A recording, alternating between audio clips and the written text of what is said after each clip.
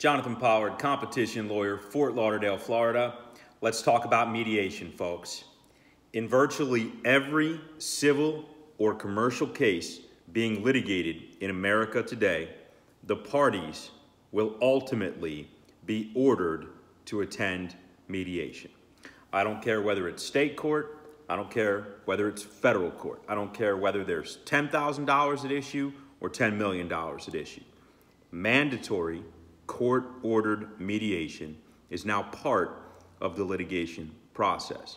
I'm not a mediator. I don't make money performing mediations. I'm simply here to provide my recommendations on how you can utilize mediation to your benefit. Quite often, it's a waste of time and it's a waste of money, but it doesn't have to be if you do it the right way. Number one, let's talk about the settlement culture and the court system's embrace of mediation. It's not just that the litigation process is being pushed away from being adversarial, pushed away from gloves off, knockdown, drag out, trial, all the marbles, toward, hey, everybody, come together and sort of resolve the dispute. Yes, culturally it's being pushed away from that. But there are also structural reasons why courts funnel everybody toward mediation. It's because the courts are simply overrun and overburdened.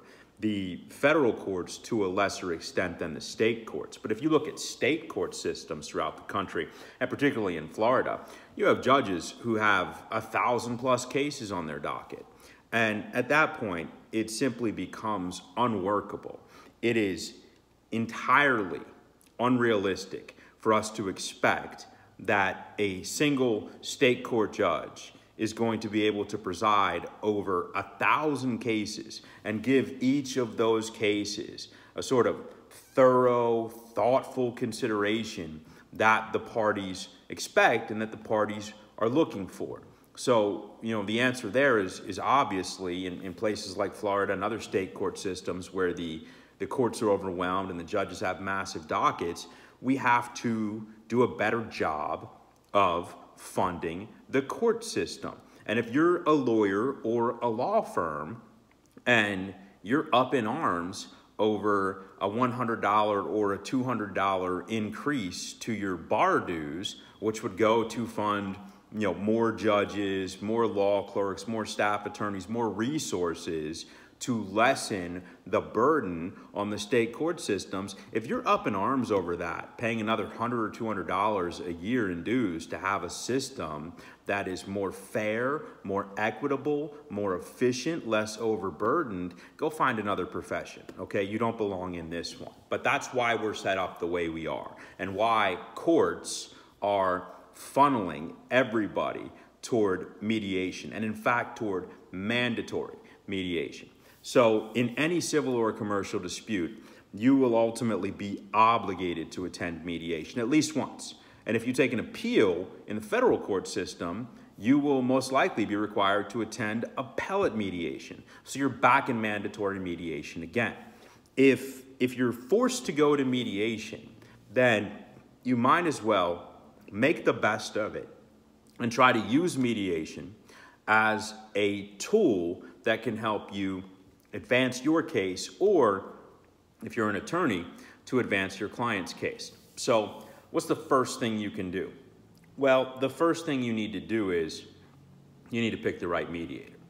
I've mediated, I can't even begin to count. I've mediated dozens, if not more than 100 cases at this point in my career.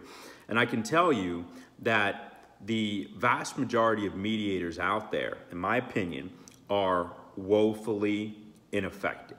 If you just pick a mediator off of the rack or off of the list, who you don't know, sight unseen, aren't familiar with the person's track record, aren't familiar with their resume, somebody throws out a name and you say, okay, yeah, we'll agree to Charlie. Charlie can mediate. Terrible idea, okay? It's a recipe for disaster. If you're going to be ordered to go to mediation, you have to spend some time on the front end making a thoughtful decision about who is the right mediator for that particular case. Now, you might have mediators who you've dealt with at a certain time in your career, and you might say, oh, Joe's a good mediator. Well, the problem there is the right mediator for one case is not the right mediator for another case. So in selecting a mediator, what you're really looking for is, number one, you're looking for subject matter expertise. If it's a trade secret case, you want somebody who's litigated, ideally, both sides of trade secret cases. If it's a non-compete case, same thing. You want somebody who's seen both sides of the case. What you don't want to do is get somebody who's only seen one side of the case or only litigated one side of the case, and so their entire framework and wheelhouse exists on that side of the V, and they've never seen the other side, never really considered the other side because they've never litigated it from that direction. You want somebody with substantive and significant experience on both sides. And I'm not just talking, oh, I litigated 2 or 3 cases like that. You often see mediators, who will tell you, oh yeah, I litigated a couple of those cases. I'm familiar with that area of law. Nonsense, shenanigans, right? People don't truly become familiar with an area of law to the extent or degree of having subject matter expertise where they can step into a room, assess both sides of it, and then go to the relevant parties or litigants and say, hey, look, here's what I think your risk is, here's what I think your exposure is, here's what I think your weak spots are, and here's why I think you need to come to the table. They're not going to be able to do that if they've just litigated 2 or 3 cases in a particular wheelhouse. I'm talking about having litigated 10, 15, 20, 30, 40, 50 of a certain type of case over many years. That's the kind of subject matter expertise you're looking for. That's number one. Number two, you're looking for somebody who ideally has experience throughout the entirety of the litigation process. There are a whole lot of attorneys out there who have made a career off of either, filing a complaint and then settling a case, or litigating the first sort of 1/3 to 1/2 of a case. There are far fewer attorneys out there who have actually seen the litigation process the entire way through. And I mean summary judgment, pretrial statements, motions in limine, trial, post-trial briefs, post-trial appeals. You're looking for somebody who has seen the entire process. Why? Well, because somebody who has seen the entire process will be able to provide a more objective perspective to the lawyers and litigants in the room. You'll often get into mediation where you have one side claiming $1 zillion in damages because it's a fake number that they pulled out of thin air and they just want to put a big dollar amount on the case. I've been in so many cases, non-compete cases, trade secret cases, where the plaintiff is out there throwing around $2 million, $5 million, $10 million, $20 million, and this is just funny money. It's a number that they have pulled out of thin air, and they have no actual evidence to substantiate these dollar amounts. It's literally, they just picked a big number, and that's what they're saying they want. The problem is, if you get into mediation with a mediator who, one, does not have subject matter expertise, but two, has not seen the process through, the entire scope of the litigation process, this is the sort of mediator who's going to see $15 or $20 million on the front end and say, well, they're seeking a huge number from you. I cannot begin to count the number of mediators who operate that way. Why? Because they've never actually tried a darn case. So they have no understanding of damages. They have no understanding of what's admissible versus what will necessarily be excluded at trial. So that's why it's so important on the front end. You have to pick a qualified mediator. Another consideration in terms of picking a mediator, you want to avoid mediators who are desperate to settle the case, okay? There are certain mediators who, for them, their number one goal is to settle the case at all costs. And it doesn't matter whether or not it's a good resolution, a fair resolution, whether it works for you, whether it works for them. They just want to get the case settled. Because to them, Not settling the case is losing, and settling the case is a win and another notch on their belt, so they can go out there and they can say, oh yeah, I've mediated and resolved, countless cases. In fact, I just did one. It was very contentious, many millions of dollars. We were able to get it done, right? They just want to put that notch on their belt, okay? Avoid mediators who will push you to settle at all costs. A deal, right?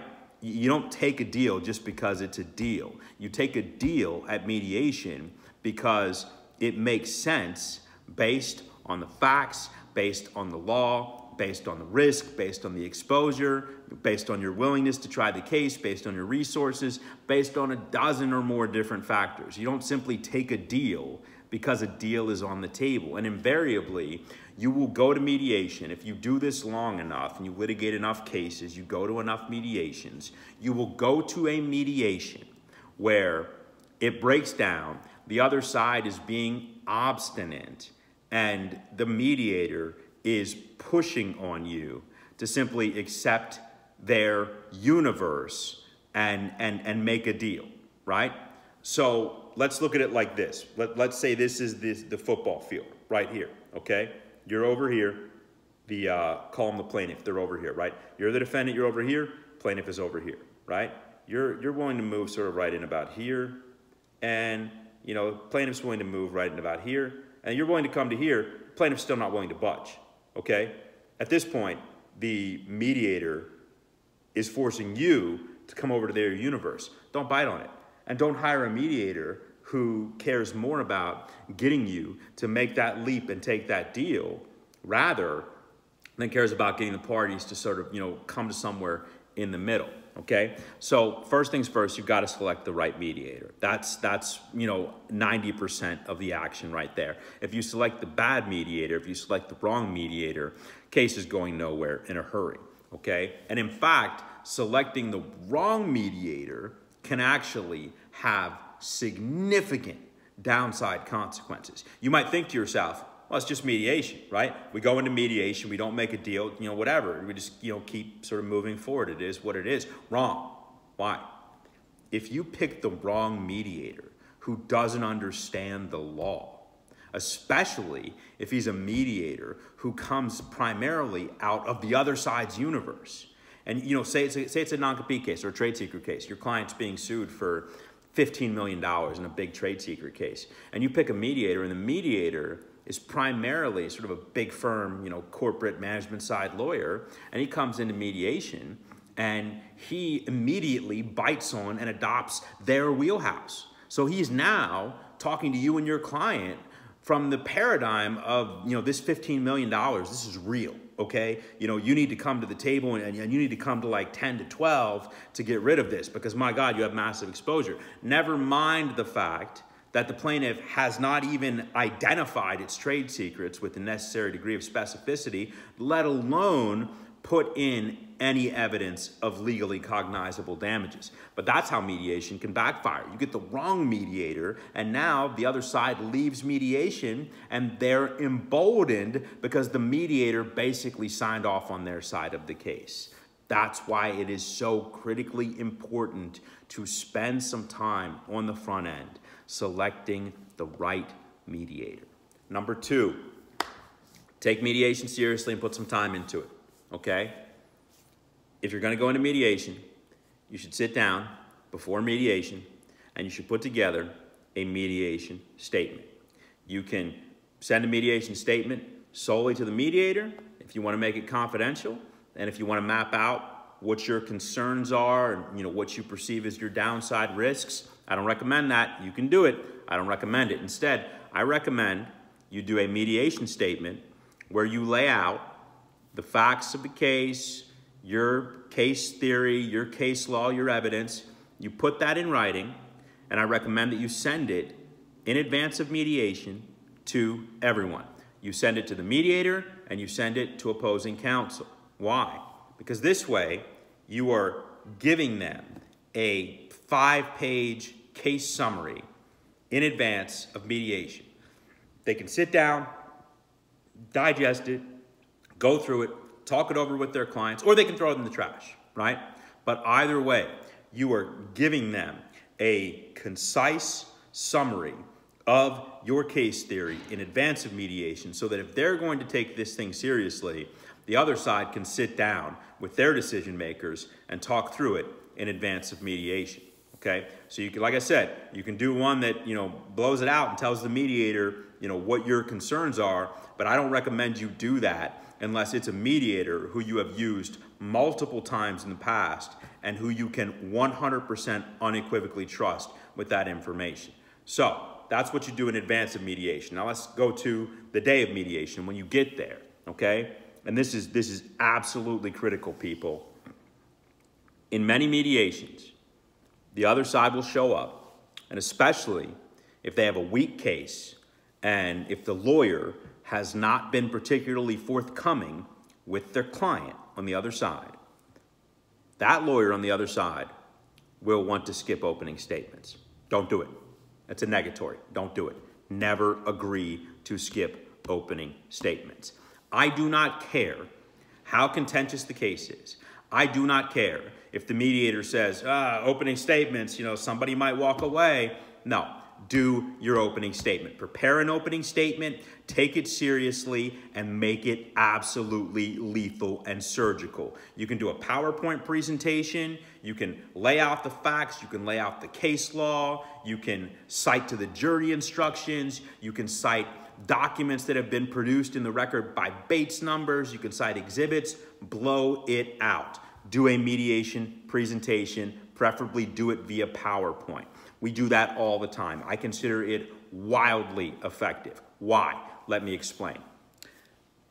In many instances, okay, and I'm not going to sugarcoat this, people, okay? I'm not here to sort of pat every lawyer in the profession on the back and say, oh, all lawyers are wonderful lawyers and wonderful people and everybody's 100% on the up and up. That's just not true, okay? There are good lawyers and bad lawyers. There are good teachers and bad teachers, good cops, bad cops. It's just like human beings. There are good people, there are bad people. That's how the world is, okay?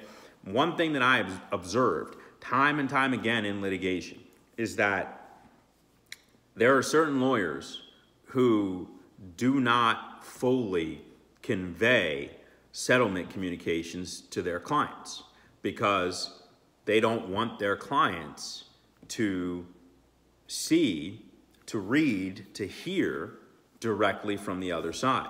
So if I'm in a case and I send a settlement communication early in the litigation where I'll send a 3 or 4 page letter early in the case that says, here's the facts, here's the law, here's our position, here's our demand, here's what we perceive your risk to be, here's what we'll settle for. I send those types of correspondences early in the litigation for a variety of reasons, which we can get into in other discussions. But I send a settlement correspondence, and I often find myself wondering, did the party on the other side ever actually see that? Because it's one thing if in my settlement communication, which is 3 or 4 pages long, and I lay it all out and support it all, and then I say I want $750,000, that's one thing. It's quite a different story if the lawyer on the other side just goes to her client and says, Pollard wants $750,000. I know he's crazy. We should just reject this. And the client on the other side obviously says, $750,000. My God, this guy is an absolute idiot. Yeah, of course we're not accepting $750,000, but the client on the other side never actually saw the sort of full blown out settlement demand where I go through everything and explain exactly why we're getting to that number, how we got there, what our evidence is. So I think that happens with a shocking degree of regularity. And so to that end, you have to use mediation to overcome that. Think of it this way, folks. Mediation is your best and sometimes your only opportunity to speak directly to the decision maker on the other side, short of trial. And at trial, it's more complicated because there are many more actors in the room and you're speaking to the jury, you're speaking to the judge. This is the first, the best, and sometimes the only opportunity to speak directly to the party on the other side, directly to the person on the other side making the decision. And I don't care whether it's the CEO of a privately owned company or whether it's the insurance adjuster or whoever it is on the other side. You have the opportunity to go into that room and to present your case directly to them. And so it often happens that the lawyer on the other side, especially if they have the weak case, especially if they have not conveyed all of your settlement correspondence, communications, demands to their client, especially if they have not properly advised their client with respect to their client's risk and exposure in the litigation, those types of lawyers will attempt to prevent you from doing an opening statement. And when they do that, you say no and you demand to be heard and to do your opening statement. Because now you're going to be able to get in the other side's ear. Not through their lawyer, not through a filter, not through the lawyer's lens where, you know, he can move stuff around and sort of translate it for his client. No, no, no, no, no. You're going to be able to go directly to the client. So do your pre-mediation statement, circulate that around to the parties and the lawyers, you know, to the lawyers and the mediator, and then do your mediation presentation and do not take no for an answer. Because what will often happen is you insist upon doing openings, the lawyer on the other side wanted to skip them, and so it goes something like this. The lawyer on the other side gets up and says, well, you know, we weren't going to do openings, but I'll make a little presentation here. You know, we have evidence that Bob stole our trade secrets, our valuable customer information and customer lists. These are highly proprietary. And we know that Bob has been soliciting those customers using our proprietary trade secrets, which are, by the way, highly confidential. And we are now getting reports that he also stole additional trade secret information from us, which we cannot yet identify, but we're getting some more rumors and reports in the market that he stole even more than we thought. And so for this reason, we're seeking $17 million in damages, and we can prove this, and we're also going to seek punitive damages. So we're here, you know, in good faith to mediate, but, you know, Bob has to understand that, you know, if he doesn't, you know, take this as his opportunity, you know, it's going to be really big problems for Bob. You know, that's our opening, right? You see that kind of opening all the time. Why? Because the people don't really have a case and they haven't actually taken the time and effort to prepare anything. And so once that lawyer does their opening and it's like 2 minutes long of just trash, generic allegations, no support, no foundation, no actual law, just, you know, we think he stole a bunch of stuff and you owe us $17 million. You'll see that time and time again because they're unprepared. They also have no case. And so they sit down, you know, they're done with their opening, and then you get up and you do a 25-minute full-blown PowerPoint presentation with like 27 slides, where you go through all of the facts, the evidence, the case law, their exposure. They're going to leave the room. You're going to break out into your sort of separate rooms, whether in person or virtually, and I guarantee you the party on the other side, the decision maker in the other room, is going to be having a panic attack, absolute freak out, breakdown, meltdown. They're going to be livid. And now they're going to start asking their lawyer, well, are you really sure, right? Because I listened to your presentation, then I listened to their presentation. I mean, it seems like, you know, they've got a bunch of facts and they've got a bunch of law and like they know what they're talking about. And now at this point, what's going to happen is the lawyer on the other side, and I'm sorry to be so vicious about this, but like, look, this is what I do, okay? This is what I do, and I'm just telling you how it's done, okay? Because I'm in favor of whichever side is right, okay? The side that is on the side of what is right, what is fair, what is just, right? That's what I want to prevail. And, you know, more often than not, in the type of cases that I litigate, this sort of non-compete, trade secret, unfair competition, I see so many frivolous and bad faith and just bogus cases filed against folks. And so what I'm giving you is useful universally on any side of the ledger or the equation, but it's particularly useful in the defense of non-compete, trade secret, unfair competition cases. And so back to the action, right? So you're in mediation.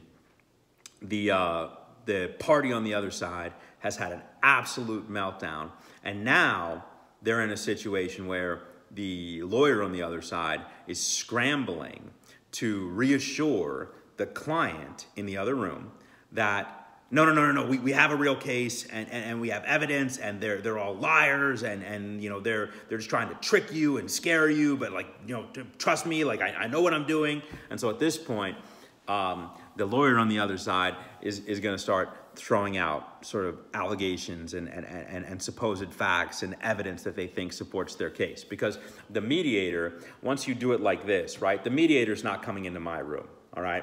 I just threw it down. I did a 25-minute opening presentation and basically like handed you your hat on a plate, okay? The mediator's not coming to talk to me. The mediator's coming to talk to you, okay? Because he knows you got a problem and you better come to Jesus right quick. So the mediator goes into your room, okay? And the mediator's in your room, not you, but the mediator's in the other room. And the mediator's like, all right, well, let's talk about this, okay? And so the first thing that happens is the lawyer, who has basically just been shellacked, caught by surprise, totally unprepared, that lawyer starts, you know, throwing out whatever cards he has, right? And he starts throwing them on the table, thinking that he's got something, you know, to prove that the other side, which is you or me or whoever just did this sort of big dog mediation presentation, by the book the way I'm recommending it, the lawyer on the other side, the one that's just been shellacked, he says, well, no, we have evidence. I have evidence. I can prove that they're liars. I can prove that they stole our biggest client. Okay, fine, prove it, right? This is when you get a good mediator, okay? Good mediator is going to say, what client did they steal? Okay, they stole client A. Okay, when did they steal them? Okay, they stole client A in December. Okay, how much revenue was that? Okay, $10 million. Okay, and after he confers with them for 25, 30, 45 minutes, right, depending on sort of how much of a cluster it is and how complex it is, he's going to come back into your room and he's going to say, well, you know, they disagree with your version of facts, and so there's a couple sort of big ticket items here we got to go through, okay? And so the first thing we got to talk about is, you know, client that you stole, $10 million client you stole in December. Well, prepare, right? Be prepared for mediation. This is why it's so important for you to put some time in advance of mediation and get your ducks in a row. Why? Because it's going to give you an opportunity to blow up the other side's case. This is what they perceive to be their smoking gun. And so the whole time, the lawyer on the other side has been pushing this narrative of you stole their biggest client, you stole the client in December, and it was $10 million in revenue that they lost. And that's what they're building the entire case on.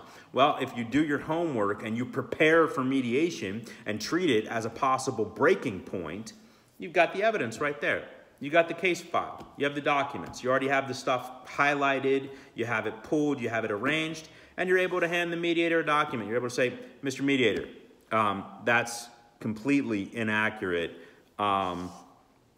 Here, you look at this document right here. That client terminated the other side in December, and it wasn't until April that we submitted a bid and proposal for that business, and we were awarded that business in June. So this notion of we stole their biggest client in December, that's hogwash. They were fired by their biggest client in December, and then in an open competitive bidding process with 6 other possible vendors, we were the best bid and we were selected and we were awarded it in June. So you take this back to them in the other room and you tell them they better come to Jesus and they better recognize that they are not entitled to their own set of facts, right? You do that, right? You go through a couple iterations of that, you will be in a mediation, right? If you get the right mediator and if you prepare for it, you will go through that 2 or 3 or 4 times. And every time when that mediator, when you are able to send that mediator back to the other side, okay, back to the other room, and each piece of nonsense that lawyer throws at you, you are able to prove that it's exactly that it's bogus, that it's nonsense, and that it's not real, that it's fabricated, that it's concocted, and that lawyer is delusional. You do that 3 or 4 times in a row, all of a sudden, the party in the other room, the decision maker in the other room they're in a downward spiral, right? Because now they're coming to the realization that their lawyer has been pushing this bogus, delusional narrative of the case, the facts, the law, and it's all starting to come crashing down around them. You will be in cases where, I kid you not, and I'm not, I can't, get into specific case examples because of confidentiality and related concerns, but I will tell you, from having seen this so many times and sort of practiced in this space for so long and seen so much litigation and mediation, etc., you will see cases where the party on the other side, call him the plaintiff, the corporate plaintiff, is demanding $6 million, okay? You'll go to a mediation, you're the right mediator and you prepared the right way and you do it, right? Pre-mediation statement, opening mediation presentation, you're prepared, you got all your evidence, all the key documents, the supposed smoking guns, whatever you need to rebut their claims, and you go back and forth a couple rounds. You will be in a situation where the other side starts off, their pre-mediation stance is they want $6 million. You will be in a situation where you can get cases like that done for $250,000, right? $250,000. The absolute collapse of the supposed case value by $5.75 million within a span of 5 hours. You can do that, right? But in order for you to do that, you have to put in the legwork. So another caveat, another point about the actual mediation day, and I touched upon this earlier in the discussion, but it is very significant. Do not allow a mediator to roll you, okay? Don't. Like I said, certain mediators, their primary motivation is to get any deal. Not a good deal. Not a deal you like, not a deal they like, not a deal anybody likes. Not a deal that's fair, not a deal that's right, not a deal that makes sense. They just want to get a deal. They don't care how much of a trash deal it is, as long as it's a deal. Then they can consider it a victory. Another successful day at the office, honey, right? That doesn't serve you, and that doesn't serve your clients. Now, I know that America at large, and sort of in litigation, is now a settlement culture, right? I mean, when you look at the number of cases that will actually go to trial, take, for instance, the Southern District of Florida, where I practice routinely, United States District Court for the Southern District of Florida. Something like less than 0.5% of all commercial cases filed will ever see a jury trial. That's because everybody taps out. But you have to remember, okay, that settlement at any cost is not the appropriate paradigm. And I think there are a lot of folks in litigation, so whether they're lawyers or litigants or parties or what have you, or mediators, there's a lot of folks in litigation whose paradigm is basically get into the case, rabble, rabble, rabble, rabble, settle. Get into the case, rabble, rabble, rabble, rabble, rabble, settle, right? And you have to understand that that's the wrong paradigm.